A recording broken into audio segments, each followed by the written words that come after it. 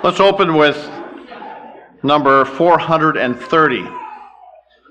430. We switched up the order. Eric will be the keynote speaker this afternoon.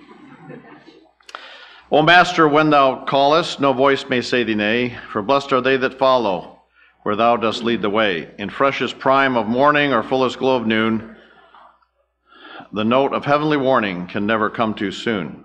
Warning. Just the first three verses of 430.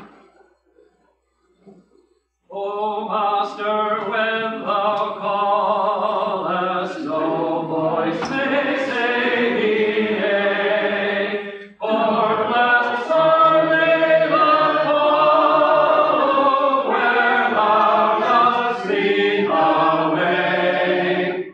In precious prime of morning, or fullest glow of noon, the note of heavenly warning can never come too soon.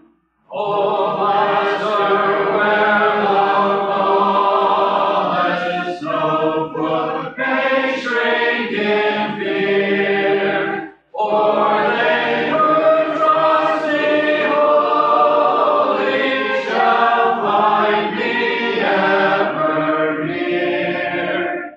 And quiet, true, and holy, for busy harvest field, where thou, Lord, rulest only, shall precious produce yield. O Master, whom thou callest, no heart may dare refuse. 'Tis our highest honor when thou dost deign to use our brightest and our fairest, our dearest, all our line. Thou who for each one carest, we hail thy love's design.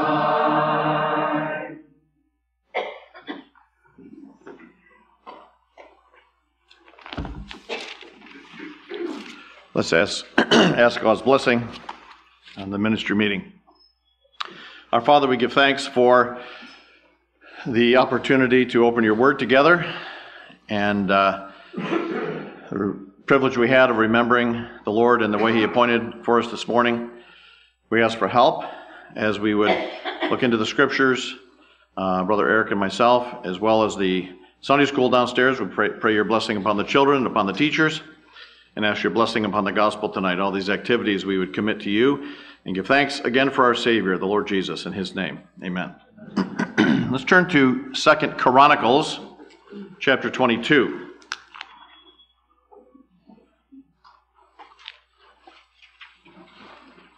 If I say the name Jehoiada, what comes to mind? Who's Jehoiada? I thought about a show of hands. Was he a king of Israel or a king of Judah? Or neither? He's neither. I think he's, I've been reading through this, and I think he's an unsung hero that doesn't really get a lot of press. And as I read through this little section here, it's a pretty big section, I really was impressed with this man, and I thought he should be in Hebrews chapter 11 as one of the heroes of faith on that wall, plaque on that wall. And I looked, and he wasn't there. But he is there, because the writer of the Hebrews says, but time doesn't allow for all the others that I could mention.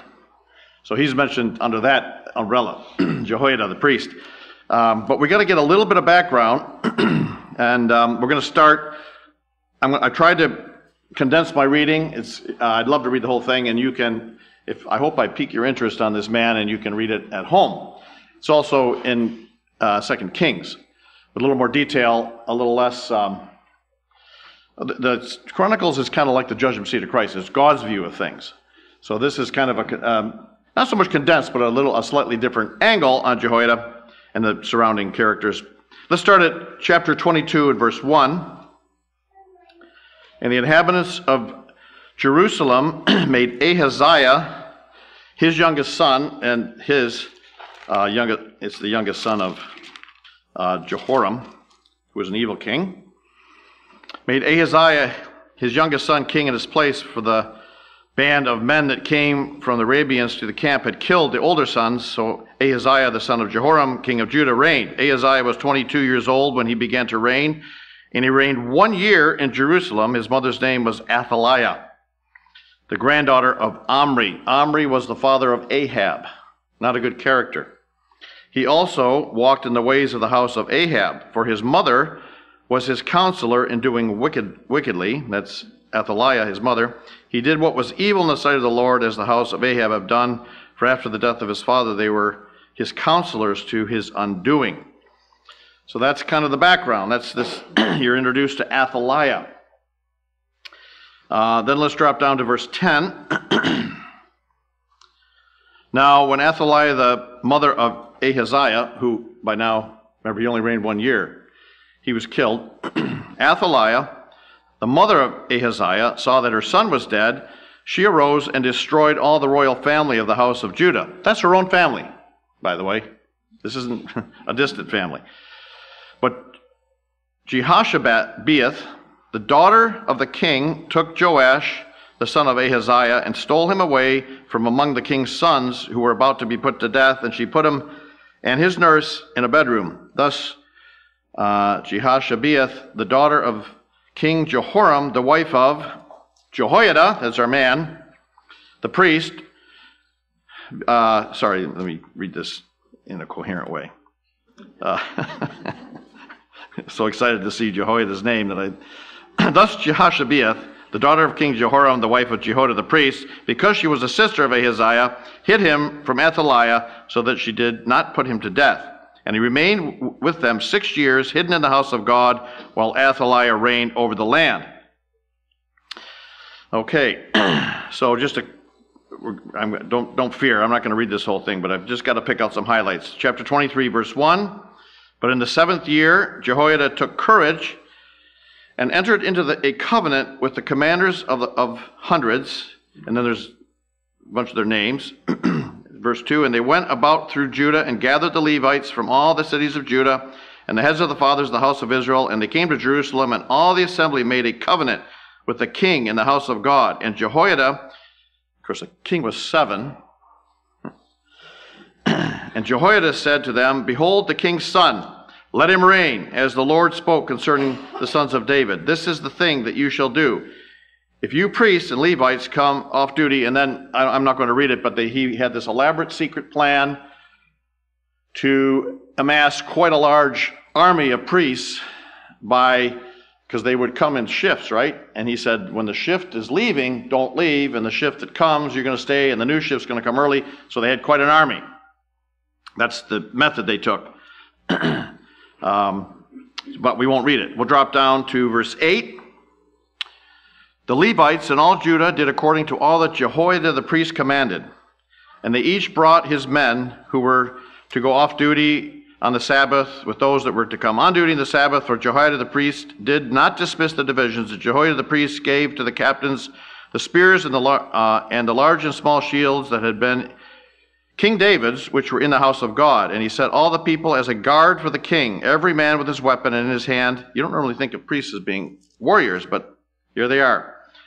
Every man with his weapon in his hand, from the south side of the house to the north side of the house, and the altar. Then they brought out the king's son, and put the crown on him, and gave him the testimony. That's the word of God. And they proclaimed him king. Jehoiada, his sons, anointed him, and they said, long live the king. Well, we have to keep reading. Then when Athaliah heard the noise of the people running and praising the king, she went into the house of the Lord to the people. And when she looked, there was the king standing by his pillar at the entrance, and the captains and the trumpeters besides the king, and all the people of the land rejoicing.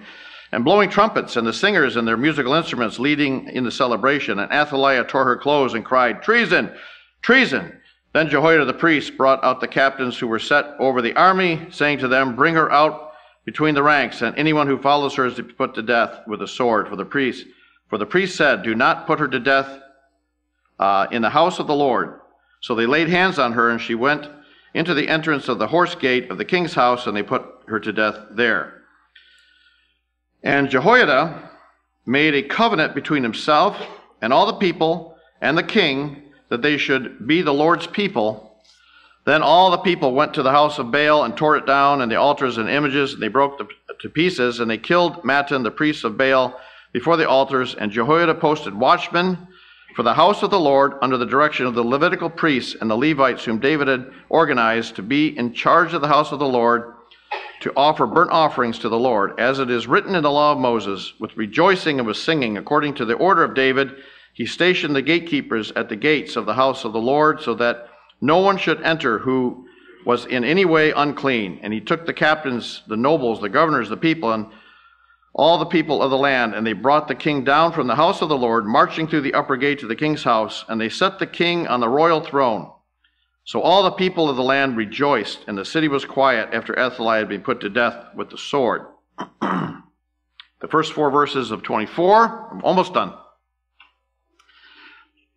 Joash was 7 years old when he began to reign, and he reigned 40 years in Jerusalem. His mother's name was Zibiah of Beersheba. And Joash did what was right in the eyes of the Lord all the days of Jehoiada the priest. Jehoiada got for him 2 wives, and he had sons and daughters. After this, Joash decided to restore the house of the Lord. And he goes on to explain how he financed it, all the work they did to restore the dilapidated temple. Tremendous time. Drop down to verse 13.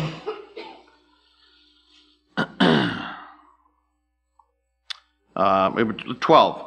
And the king and Jehoiada gave it, that's the money, to those who were in charge of the work of the house of the Lord, and they hired masons, the carpenters, etc.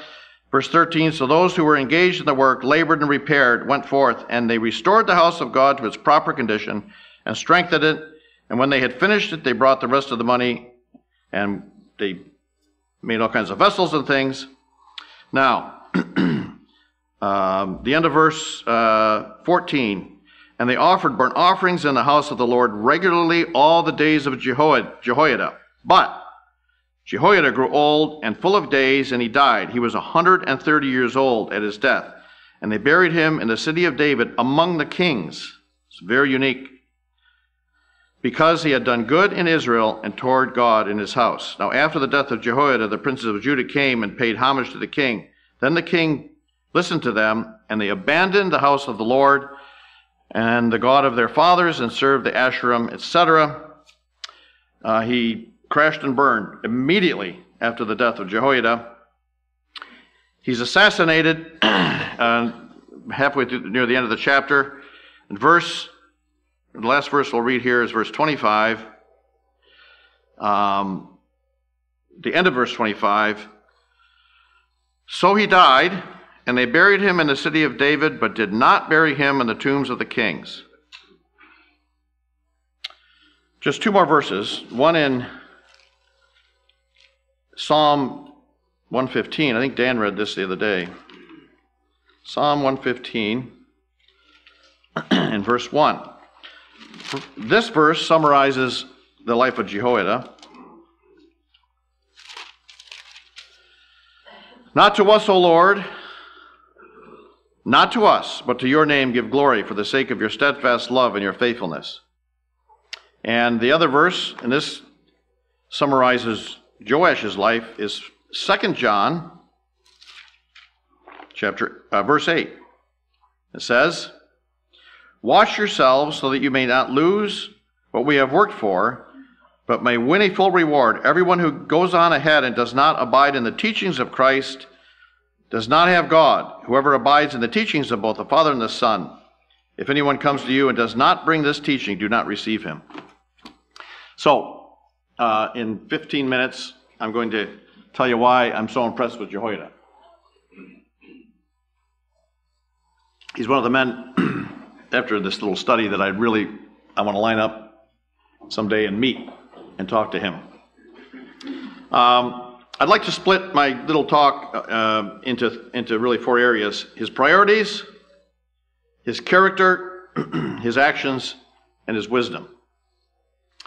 I want you to think about this man. So he died at 130 years old. And he died a year before Joash died. Joash was 47 when he died. So Jehoiada was in his late 80s when this story starts. You don't read of Jehoiada until he's probably 83 years old, 83, 84 years old, depending on when their birthdays were. So here's a man that is in oblivion as far as scriptures go until he's 83 years old. And you don't need calculus to do this math. It's right on the page. One of the first lessons I learned is that it's never too late to serve God, right? 83 years old. And this isn't when people live at 800 years or 900 years. He lived to a very old age at 130 years old. This is well past the time, and it says that the life of man will be 3 score and 10, sometimes 4 score. 80 years, typical. So he was a very old man. So here he was, and he didn't develop this character that we're going to talk about when he was 83. This is a man that lived with correct priorities, correct convictions for 83 years. I don't know when he embraced the Lord, but for many, many, many years, and he's in oblivion. But just at the right time, God brings him forth. And so I think that's encouraging to all of us. You might think, I've never really been called to do anything big. And maybe big is not the right word. Something for God, that God has specifically fit you for. Well, Jehoiada didn't get his assignment until he was 83 years old. That's just a side.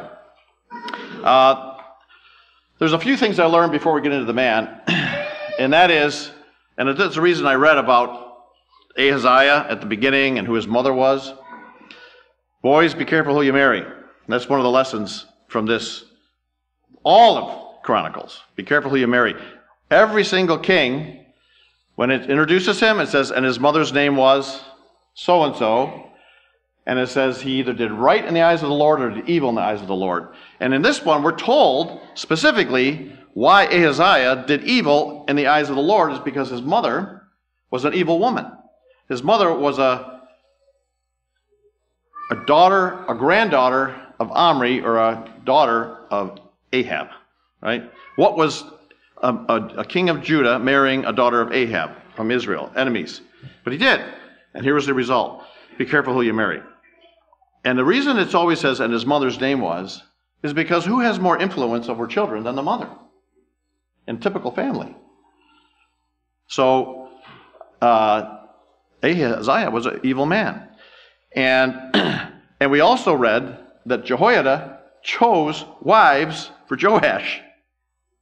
He wasn't going to leave that up to chance, because his father chose very poorly, right?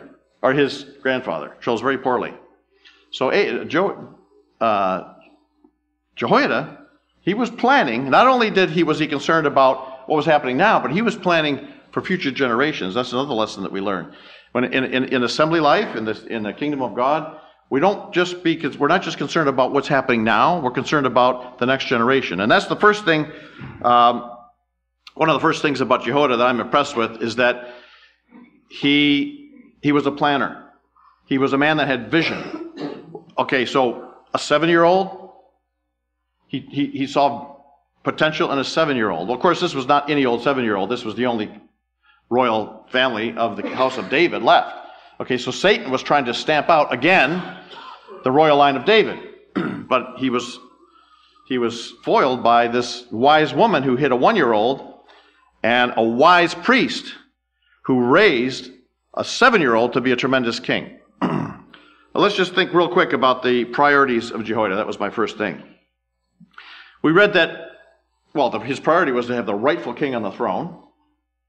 And these are all very, very practical things that we can apply to ourselves. Who's my king? Who's the throne on the throne of my life? The rightful king or this king. Jehoiada was a man of tremendous influence and power. He never exploited it. He could have been king. Jehoiada seemed to be the leader of the house of Judah, because he had tremendous influence. When he said do, people did. When he said come, people came. And when he said kill her, people killed her. This man could have been king, but he never exploited that. He wanted the correct man to be on the throne. He valued the word of God. The first thing it says, they set the king and the testimony. So I don't know how much the 7-year-old was going to read the word of God, but the imagery is unmistakable. The word of God was prominent in the eyes of Jehoiada and his priorities. The house of God was prominent. Think of the assembly. It was huge in Jehoiada's.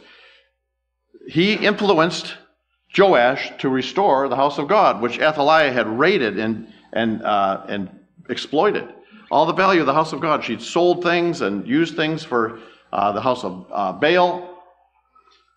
No, Jehoiada valued the word of God, the house of God, the people of God. He said, we need to be the people of God again. He valued worship. It says the sacrifices were offered. We read this. Sacrifices were offered all the days of Jehoiada, the priest. So they reinstated the sacrifices because they rebuilt the altar. They rebuilt the house of God. And they established the Levitical priest activity and the guards and the singers and all those things. Jehoiada, that was all Jehoiada's planning. You say, well, if I read it carefully, it says Joash did this. If you want to know what Jehoiada valued, watch the life of Joash, because he was Joash's mentor. And everything, basically Joash did everything he said. It always says Joash and Jehoiada, right? As soon as Jehoiada is out of the picture, Joash crashes and burns. If you want to know Jehoiada's priorities, just look at the life of Joash. Those are his priorities. His character. His character was, he was ready to serve God, and he waited a long time. Right? That's a tremendous thing. He had patience. He saw potential in youth. That's something that I think is very, very practical. How do I view the young men, the young sisters in this assembly? Do I see them as the future, as valuable, as having tremendous future potential for God? That's what Jehoiada saw in Joash. He saw potential. And talk about crossing generations. Here's a 93 years old or so when he took this 7-year-old under his wing.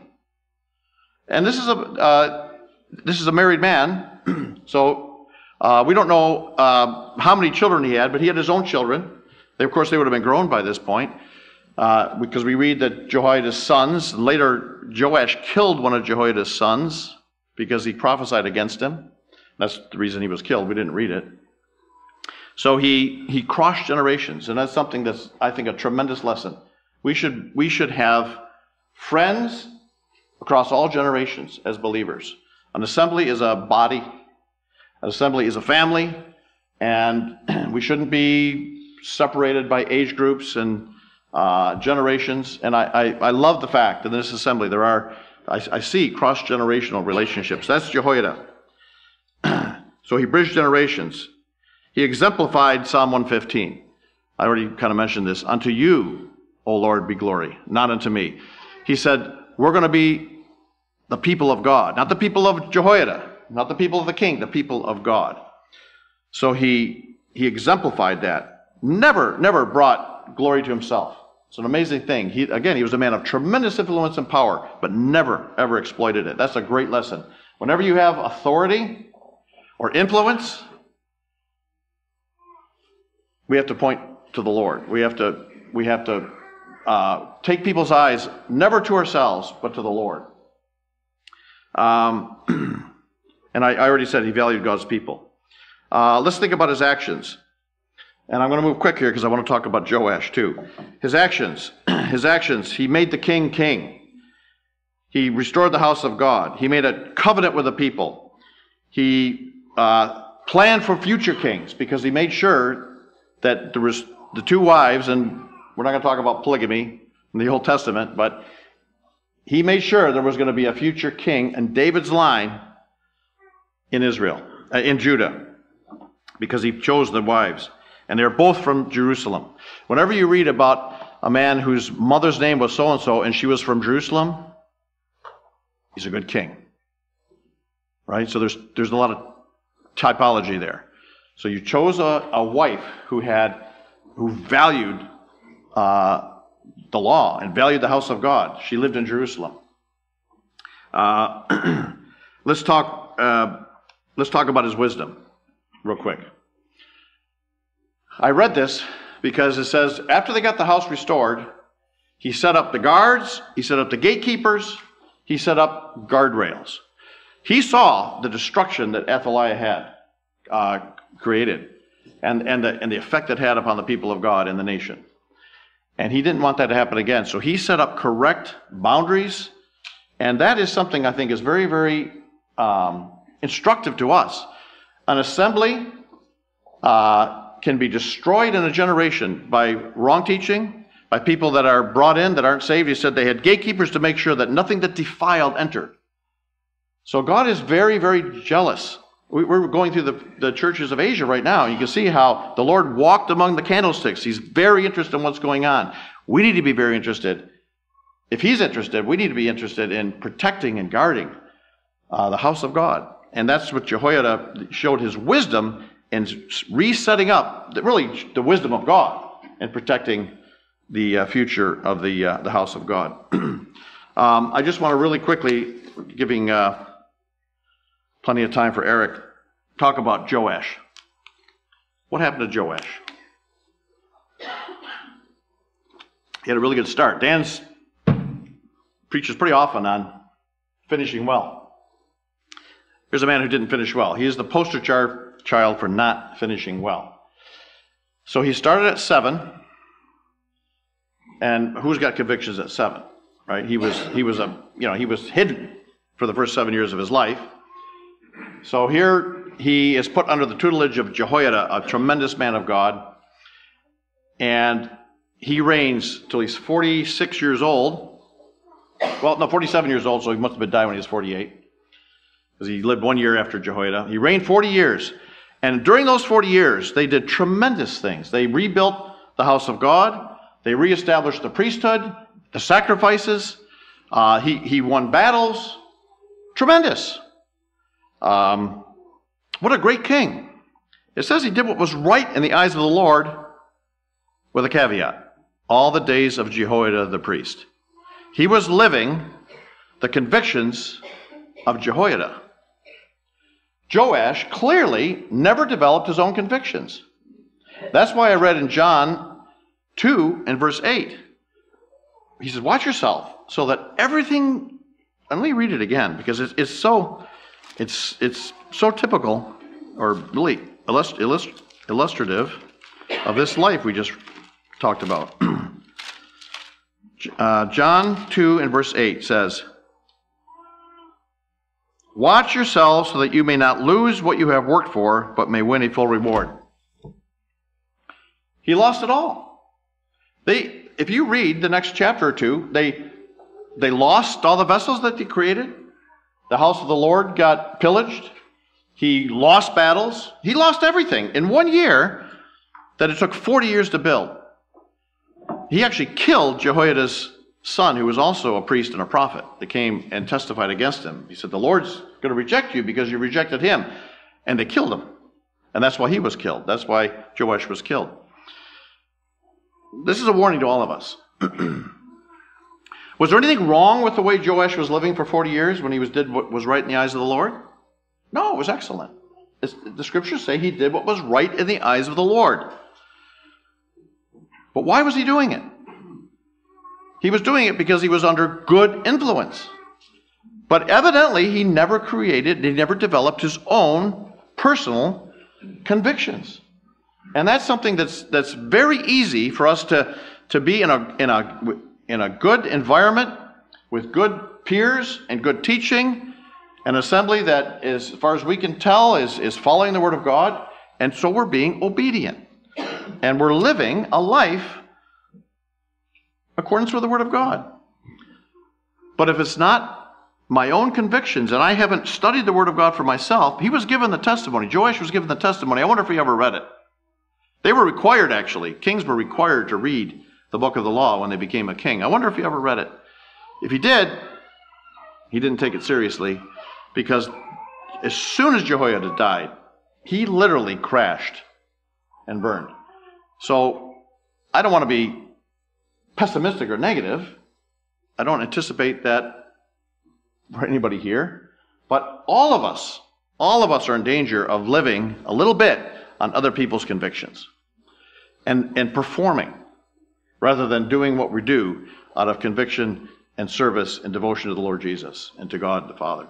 So that's something to think about in your own life.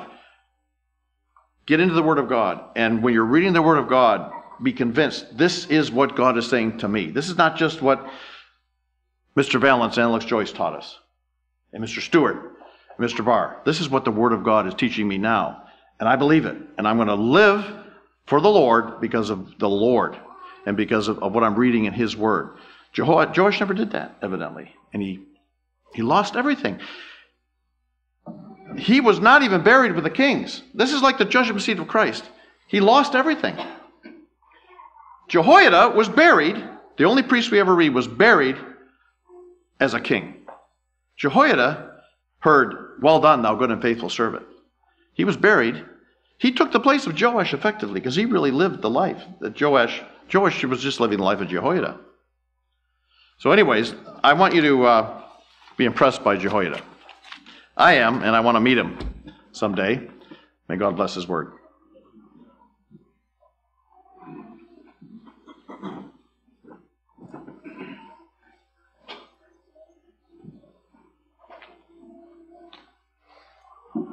First Corinthians 15, please. 1 Corinthians 15.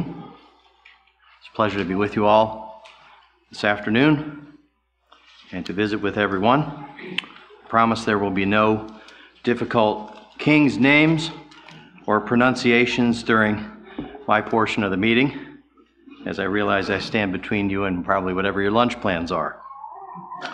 So I mean to be simple, and this is a topic that's been on my heart for some time, and it'll fit, I think, with the recent celebration of the resurrection of the Lord Jesus, but I intend to make it more practical. So 1 Corinthians 15, we're going to read just a few verses, and then we're going to conclude near the end of the chapter. So 1 Corinthians 15 and 1. I would remind you, brothers, of the gospel I preached to you, which you received, in which you stand, and by which you are being saved if you hold fast to the word I preached to you, unless you believed in vain. For I delivered to you as of first importance what I also received, that Christ died for our sins according to the Scriptures, that He was buried, and that He was raised on the third day in accordance with the Scriptures. Now turn down toward the end of the chapter and look down at verse 51. Behold, I tell you a mystery. We shall not all sleep, but we shall all be changed. In a moment, in the twinkling of an eye, at the last trumpet, for the trumpet will sound, and the dead will be raised imperishable, and we shall be changed. For this imperishable body must put on the imperishable, this mortal body must put on immortality, and so on. Look down to verse 57. But thanks be to God who gives us the victory through our Lord Jesus Christ. And now my text is this, verse 58. Therefore, my beloved brethren and sisters, be steadfast, immovable, always abounding in the work of the Lord, knowing that in the Lord your labor is not in vain. Be steadfast, immovable, always abounding in the work of the Lord, knowing that in the Lord your labor is not in vain. I'm glad Jeff asked to go first, because I believe our messages will be very complementary.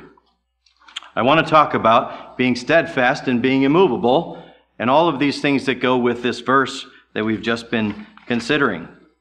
But as we were wrapping up some of the readings in Cleveland about 1 Corinthians and wrapping that up, and we got to the end of that chapter, I got to thinking to myself, all of these things about the Lord Jesus that He's reminding them of, He then turns to this wonderful verse that we have here. Considering everything that's gone before about their Savior, according to the Scriptures, He was buried and He died.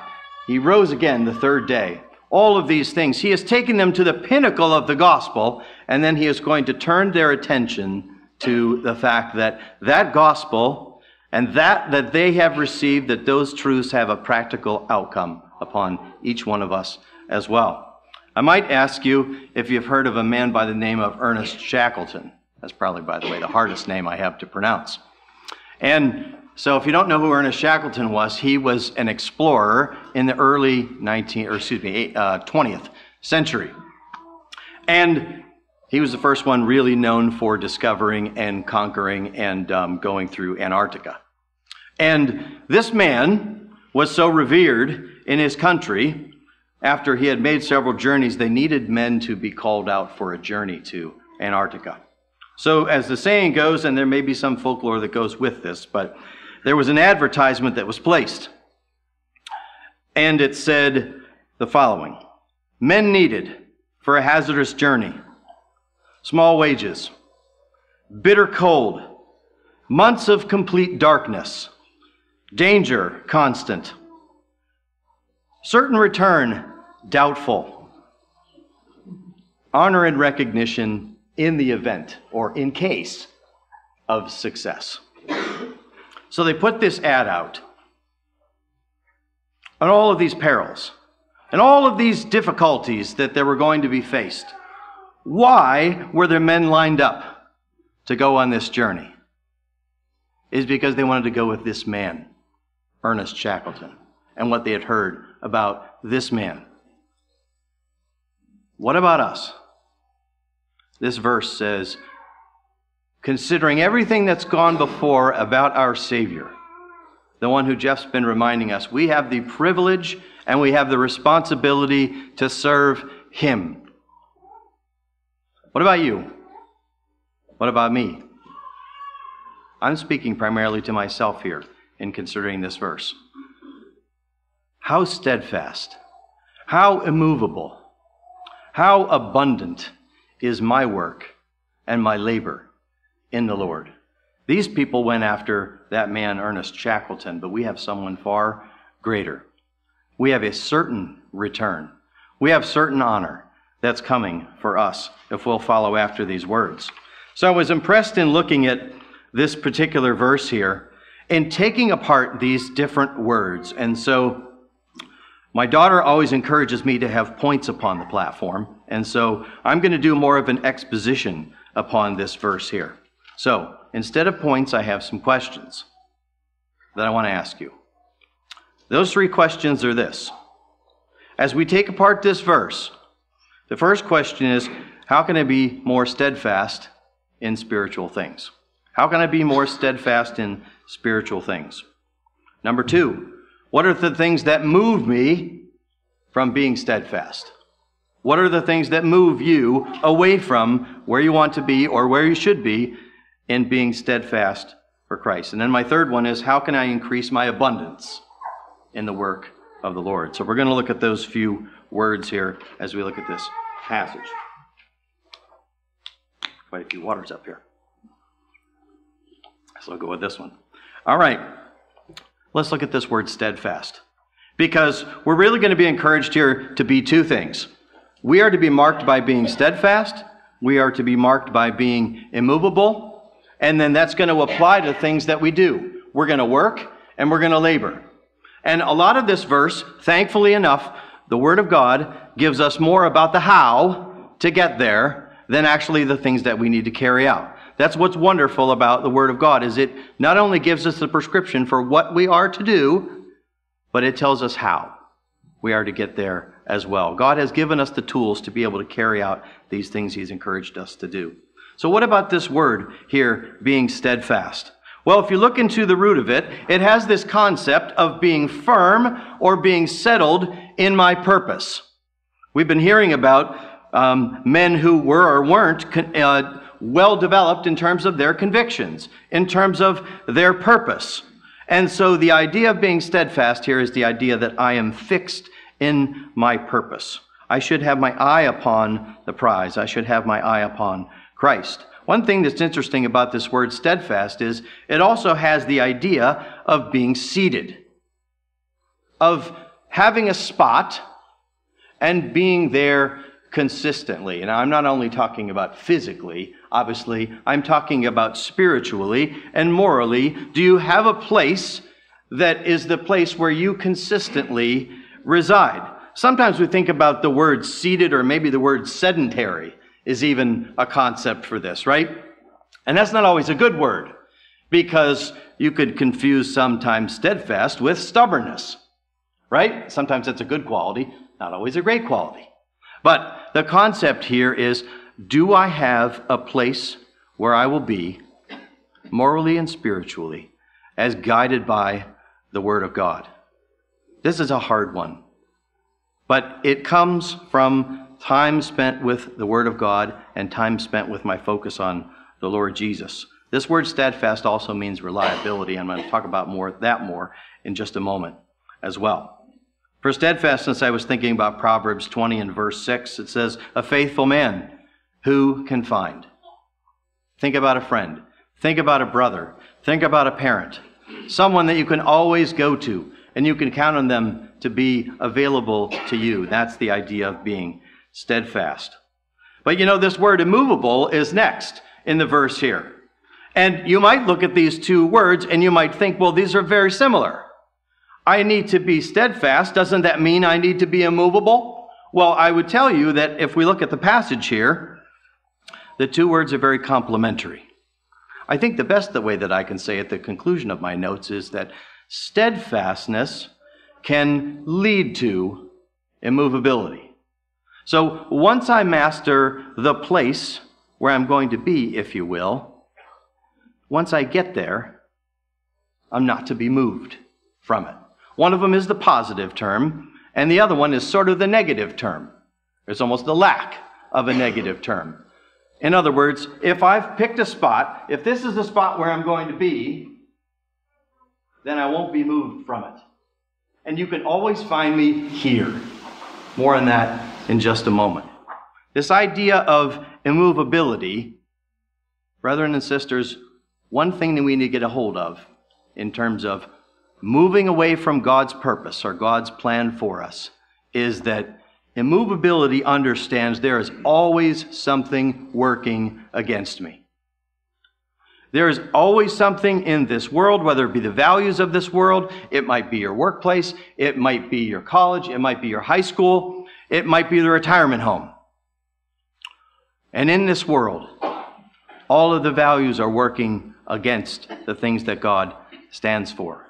We have the devil who's attempting to get into your head and to get into your heart as well. And he would just love to move you from whatever purpose you've had for God. You get done teaching your Sunday school class. You get done taking them out for an afternoon and instructing them in the Word of God. And then you get home and you think, I'm just entitled to this or that. And the devil works himself right in to you, and you think, I was doing so good for God, and then all of a sudden I got distracted. Or maybe perhaps you're like me, and you're driving here to Michigan, and people pass you on the road. Maybe they cut you off. And you were doing so steadfast. And yet you thought in your mind, and then something just slipped out. I'm not saying that happened on my way to the wedding yesterday. They've really improved the potholes here in Michigan. I want to thank you for that. We much more enjoy the drive up here. Immovability. I want to just relate this quickly to each other, because the verse opens with this imperative. It says, brethren and sisters, I want you to be steadfast and I want you to be immovable. These are not just things as he's writing to them for them to consider individually, although that's entirely true. You and I will spend a lot of time alone in this world, by yourself. And so, of course, our individual testimony, we are to be steadfast and we are to be immovable. But he opens by addressing this to the Christians, to all the believers. And I believe what he's helping them to understand is all of these things will have an impact upon one another. Let me explain what I mean. If Eddie here is always here in the front seat there, and that's always his spot. If you ever needed something from him, like for instance, you needed advice on what to do when you go to Ohio, Eddie has lots of good ideas. Well, if you came to meeting and you were expecting to ask him a question because he's very helpful, and he wasn't there in the chair that morning, maybe he was over there. Well, he wouldn't be where you're expecting to find him.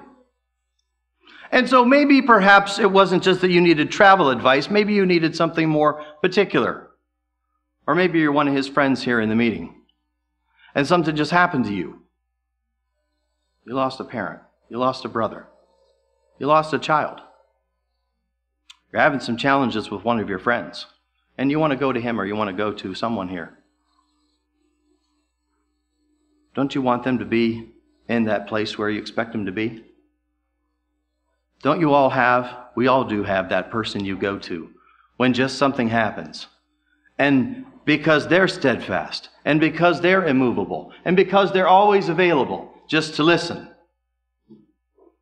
This concept of being steadfast and immovable impacts not only us, but it impacts the others around us as well. Just went to a wedding yesterday, and I was just freshly reminded by the fact that when two people come together in that relationship, so many of you know this, that your steadfastness, your work for the Lord, and your spiritual journey starts impacting you, and it starts impacting that other person. Bobby and Sarah Turnbull are starting to discover that in a deeper way, even right now. And so this dependence upon each other, my steadfastness, my immovability, really impacts others as well. I always think about practical examples upon this, and so the person that came to my mind as I wrap up these two words, the person that came to my mind was Daniel. So I think about Daniel for a moment, and what came to my mind was his exercise to pray. So you remember in Daniel 6, and I won't have time to read it, but in Daniel 6, it says that they made a decree about who they were allowed to pray to in the land where Daniel was at, in Babylon there. And it says that, you'll recall, Daniel went back home, and he opened the doors, and he prayed 3 times daily. And then I was amazed to look at the words that are right after that. You can look at it later. It says he prayed just as he had done from when he was young. One of the translations says, as he had done from early days. I don't know about you, but I had thought that, well, that was Daniel standing directly against what the government said he can and cannot do. So that must be immovability, because he's not going to be changed from where he's at. But you know what I discovered about Daniel? I discovered he's steadfast, because he had done those things even when it was okay. And even when it was acceptable. Why did he do what he did, praying 3 times daily from the time that he was young?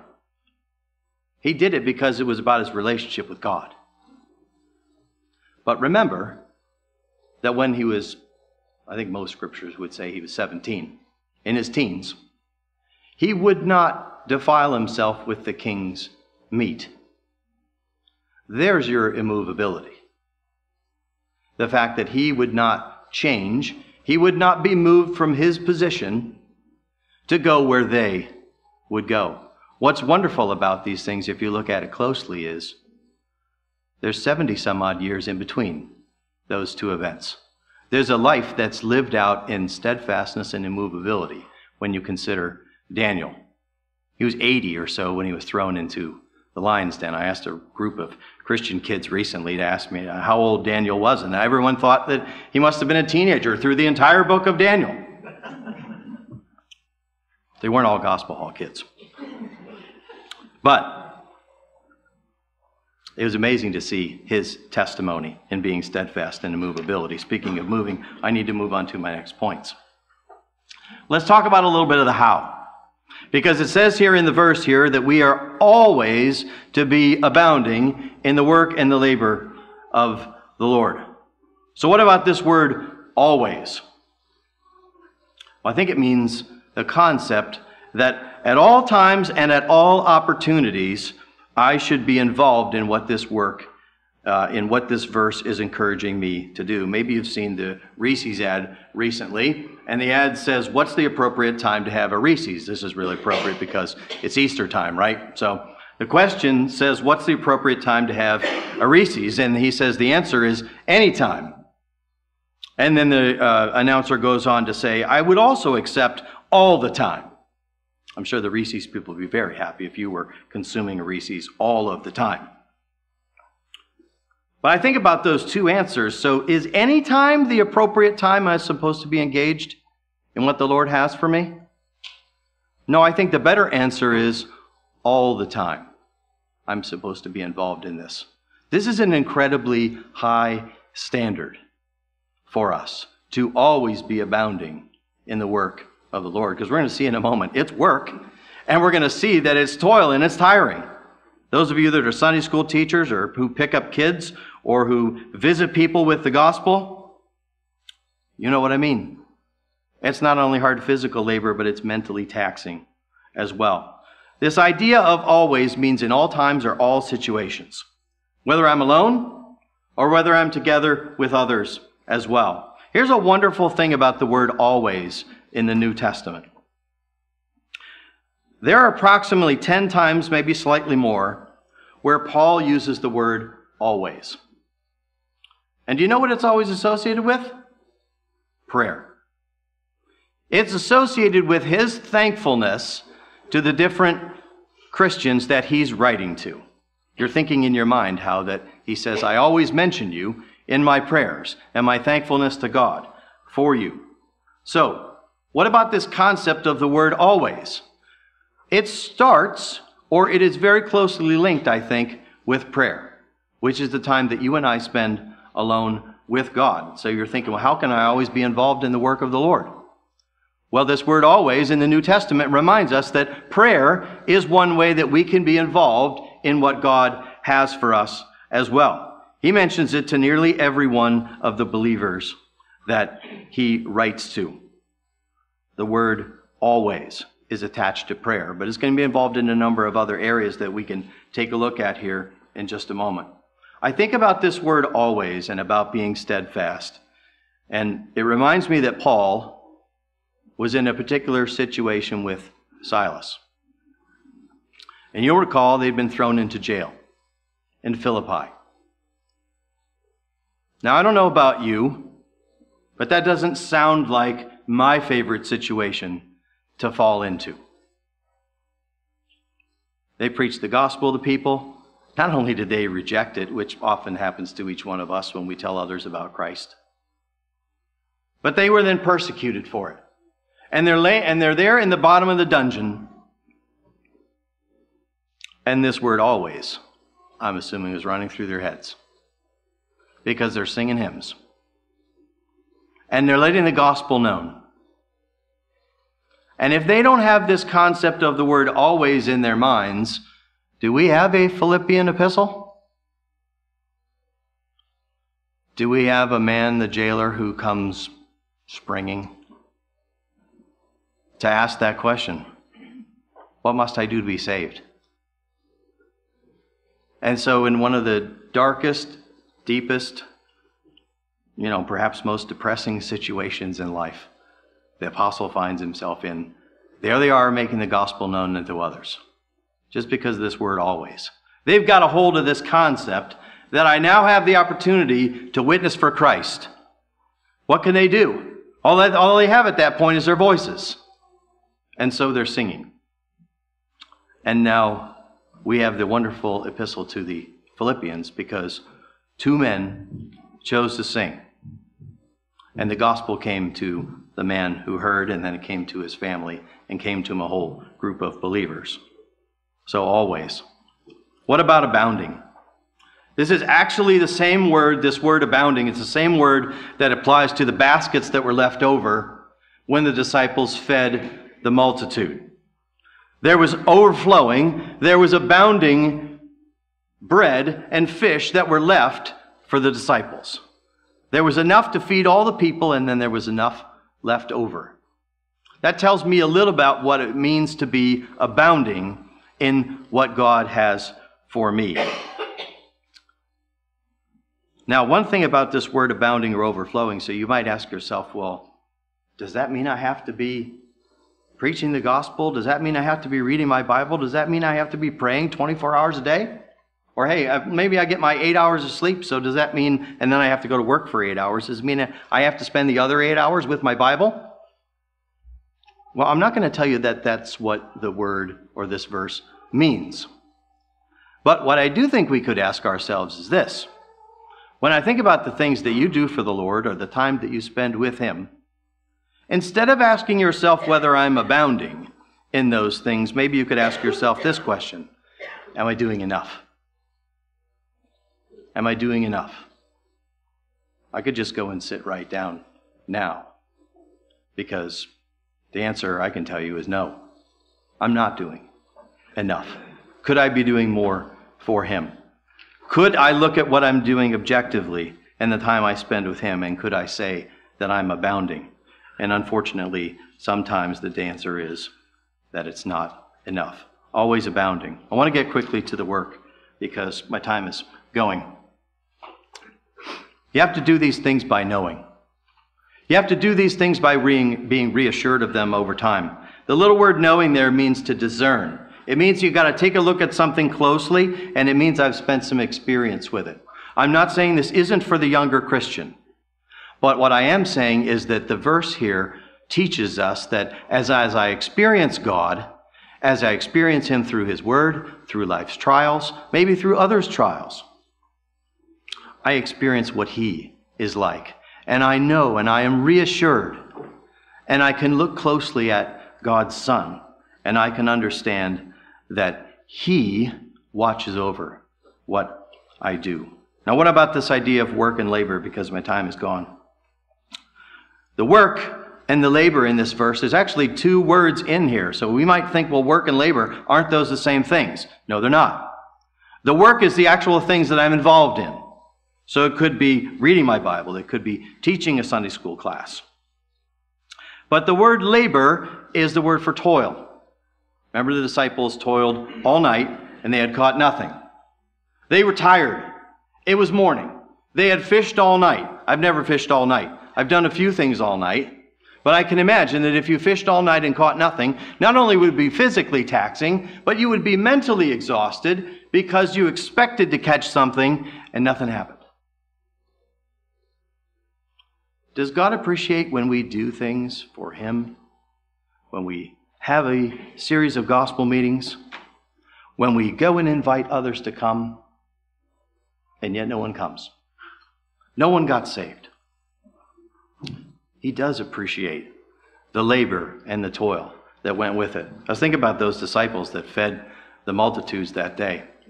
He told them to have them go and sit down to eat, and maybe you can correct me, or there's more in the passage there that I'm not seeing, but I'm envisioning these men serving thousands of people bread and fish.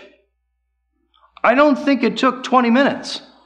You ever been to a restaurant and like two of the waitresses seem to be off that day? And one of them is scurrying all around to feed like 30 or 40 people that are at 7 or 8 different tables. And you think, why can't I just get a refill on my Dr. Pepper? Right? How can she be that busy? He had them feed thousands. And they were tired when it was done. But can you imagine what stories those disciples must have told each other? Do you remember when we fed the 5,000? Do you remember the looks on those people's faces when we took the empty basket and we came back to the next table and the basket that was empty came back full? Does He appreciate the work that we have done? Now, maybe you're wondering, what work is it that I'm going to do? I'm going to reference Hezekiah here. When you said 2 Chronicles, I was a little worried you were going to go to Hezekiah. That's the most complicated name I have. I have my in-laws to thank for the fact that they got me a gift certificate for Barnes & Nobles. And I went in there and I bought a Bible recently with larger print because now I need these. And it was bookmarked to 2 Chronicles chapter 29. And that's where Hezekiah starts to reign, a few chapters after the friends that Jeff's been telling us about. And it says when Hezekiah started to reign, he did two things to start the work of the Lord.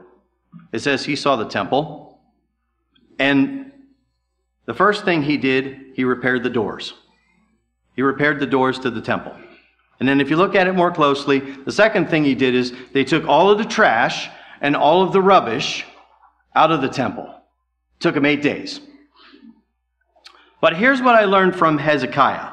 When he had just started to reign and he was burdened about serving God, he did 2 things. He fixed some doors and he took out the trash. Are you wondering what God has for you to do? It doesn't have to be something monumental. It could just be that you could help around the hall here. There's a few people here that know how to fix some doors. And if you're one of those that knows how to fix the doors or take out the trash or do the landscaping or work at the work bee, maybe it's time to show some of the younger people how to do those things as well, because they need to get involved in the work as well. I'm just going to leave you with this note because my time is gone.